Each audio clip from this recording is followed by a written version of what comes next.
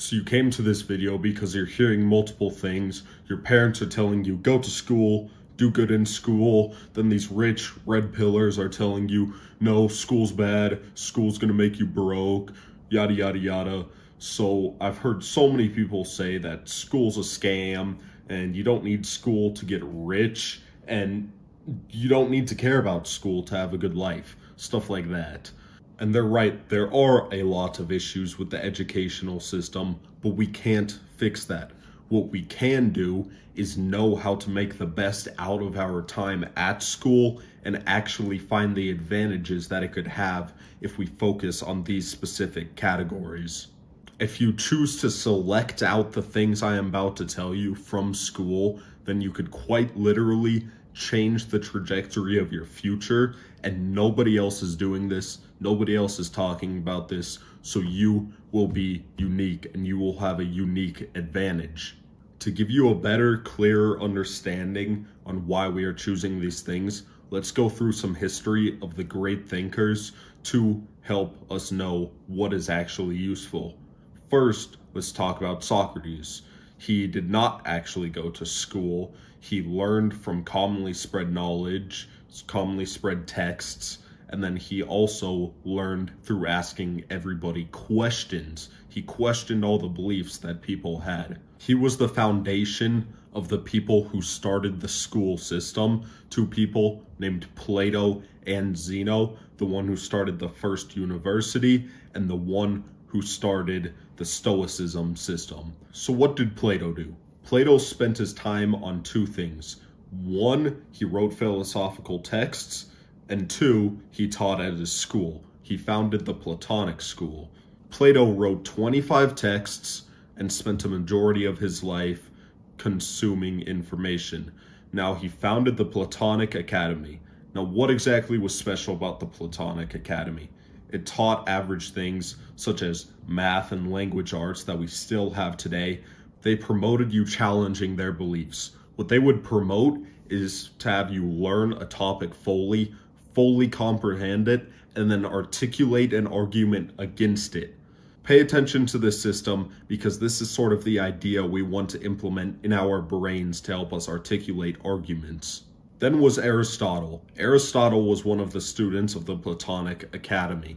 Aristotle's main achievement was founding the idea of a tree of information. So basically, when you want to consider a thought and order things in amount of importance, you could have a tree. Trees branch out in different directions, but overall, they are at a different height, so you can see which topic you should focus on. So for example, whether you should focus on your business or school, you use his type of tree to make that decision. Now we're on to the main person in this group of people I'm giving you. This is Zeno. Zeno was the founder of Stoicism. One of those philosophers was Crates, who went to Platonic school. When he was 42, he founded Stoic school. Stoic school was known to be the big school in the area. All the rich people would send their kids to Stoic school. Many Roman emperors would go to Stoic school despite it being in Greece.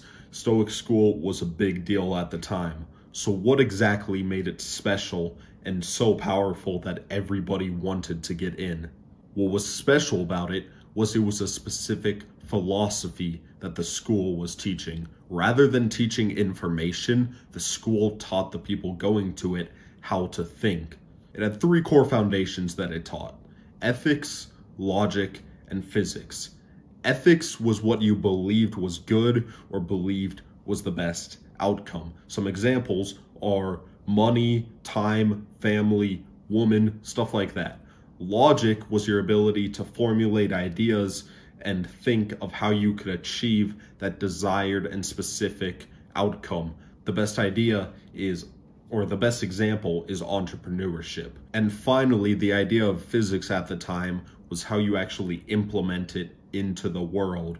So some examples now of this idea are trading, implementing a product in a market, and what type of education or degree you choose to get.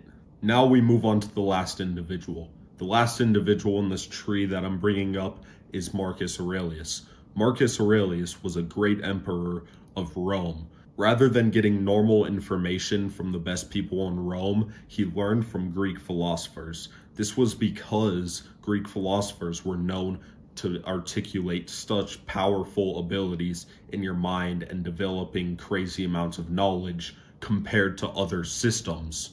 He even wrote in Greek because at the time it was thought that Greek enhances your ability to articulate powerful and meaningful thoughts. Now, most people know and say that IQ is a big factor in your ability to generate thoughts, what speed you're actually able to generate thoughts in your head, and how quickly you could come up with responses and stuff. But there's a second factor to this equation. This second factor is fluency, and this determines your ability to produce knowledge. A combination of IQ and fluency is what will make you think and process faster. All of the people I mentioned had one core thing in common. It was the idea of improving your ability to articulate thoughts. And this is done through improving your fluency and your understanding. Different individuals have different abilities to articulate thoughts at different speeds. We all know that.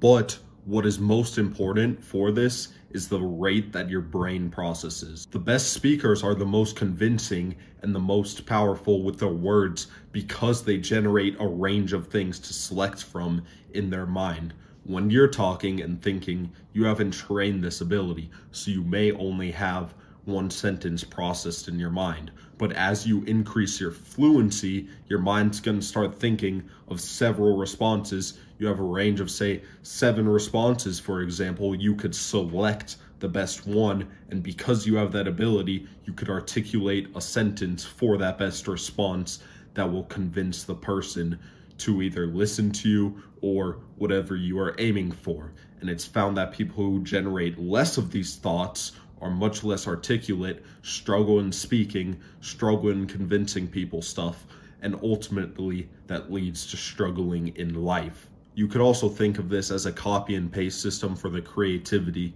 in responses and how unique your point of view is. Because somebody who is less fluent, lower IQ, and ultimately has a lower articulating ability is going to have less options other than the normal response. For example, if somebody asks how your day was, the normal response is, oh, good, whatever. But somebody may either generate only the response of good, and some other people are going to generate in their head 7 other thoughts, even if their response is still good. You still have an option to choose other things. So we know IQ is one thing, but fluency is the other factor. You could think of it like a game. You may start off with a lower amount of skill points or a lower IQ in articulating thoughts, but through practicing fluency, you could surpass all these people who have a higher IQ or who have practiced fluency more than you. So by investing these skill points in the category of fluency, you can improve your brain's ability to articulate thoughts. Ultimately, your goal is to be able to articulate so fast from practicing this skill so much that it's no longer your brain's speed that's holding you back, but it's the amount of information you have. So you could continue consuming information, and you're going to always have it ready to present. Through using this idea, we can use school to train our ability to articulate thoughts and make us a weapon in this world. First, I want to say you may not like this tip because it is telling you to do the harder parts, but if you truly are serious and genuinely want to be part of the top 1%, then you need to listen to these hard things. These difficult things are normally your weaknesses because you do not practice them. So this first idea is to work on the harder parts of language arts. The smaller assignments don't matter. We want to discuss the writing side first. Writing is important because it slows you down. It gives you the ability to think slowly, think of the best way to word or articulate a sentence properly, to make it most convincing as possible and make it most as meaningful as possible. This is best done through long assignments, long writings. So when you get, say, a 5+ page paper, this is when you really want to sit down and grind at this. I recommend doing it all at once, even though people advise against that. I mean, why not train your attention span? Why not train your ability to do deep work while you are getting this done? And then I understand this whole idea of getting your paper reviewed by some classmate, let them correct your paper. That's all bullshit. That's just the teachers being lazy. I don't know why the teachers don't correct it. You're not going to learn from somebody who's, I'm just going to say it, not as smart as you. If you're watching this video, you probably already understand the topics in class more than those around you. What I do recommend is trying to find a time with your teacher, trying to find a time where you could really force and push on your teacher to reword, to say the best ways to present these sentences more coherently to make people understand. And by doing this, you'll train your ability, and then to actually implement this, you could go home and practice what you learn on your business. So say you copyright, practice a piece of copy using whatever your teacher fixes. Really implement this into your brain. If you make videos, practice this scripting. You could even practice this journaling if you don't have any sort of business. I recommend practicing it while journaling anyways. Journaling is a great habit to do every night because this is reinforcing this idea of practicing the way you present your thoughts. Now that you understand how to present your words and what words to present, you need to actually develop the ability to think of this and to process this at a higher speed. And this is where reading comes in.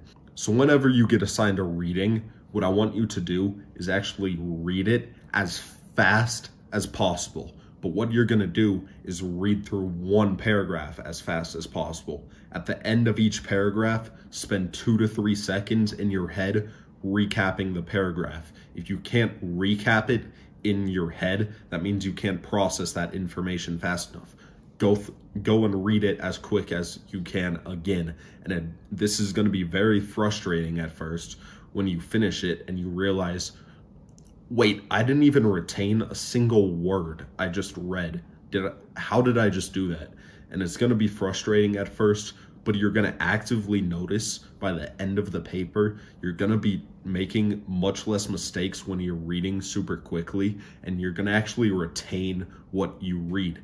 And what this means is your brain is processing thoughts and words faster, so now you can process the words needed to present in your argument even quicker. Now that you've learned what to present and how to present it at a high speed, we need to actually practice this in our active life. And I have 3 options for you to choose from on how you want to practice this. The first option is to record videos like I do and keep the camera rolling the entire time. This is going to force you to constantly be thinking what you need to be doing next ahead of time.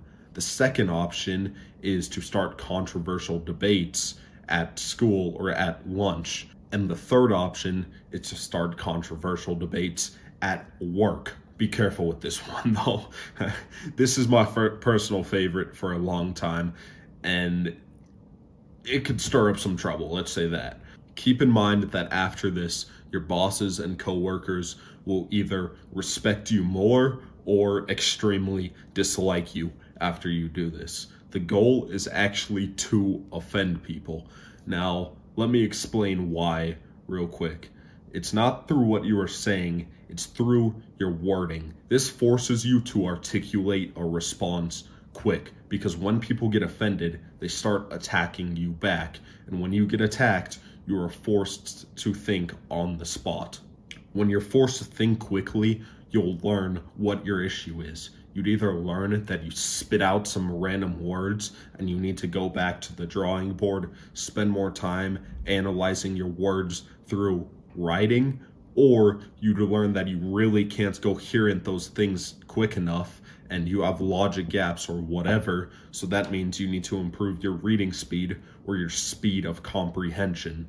Let me give you an example of how you could word a sentence so that you could actually offend people without actually disrespecting or doing any harm. So in this example, what you are trying to say is that a population collapse will lead to the downfall of mankind.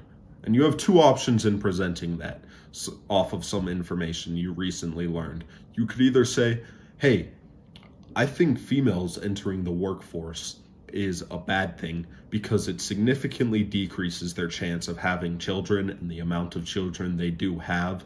So that's going to lead to a decline in population. Or you could say that woman entering the workforce is the worst thing for mankind and it needs urgent attention. You see the difference? One side is going to draw out a much more emotional response where they are attacking you and very quick to respond, where you don't have much time to think, and the other one is going to start just a conversation, a normal conversation, where you could pause, you could hesitate, you could just discuss the topic. You're also practicing how to articulate your sentence so you could use this in your everyday life. When you draw emotional responses out of people, it's much easier to counter their arguments with logic because they normally don't actually believe what they are saying if you word it correctly. Before I get to my next point, let me real quick say, please go ahead and do whatever for the algorithm, subscribe, help this channel grow so I could get higher quality videos out to you guys. I want to give you the best quality possible. Now there's another thing we want to discuss. It's IQ and analysis, sort of the physics side of the Stoicism system.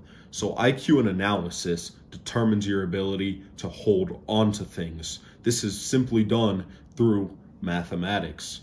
What mathematics does is it trains your ability to select specific bits of information. That's why math directly correlates to your ability to solve puzzles, because you could picture specific bits of information in your head. You could almost give yourself a photographic memory without actually having one through training mathematics a lot.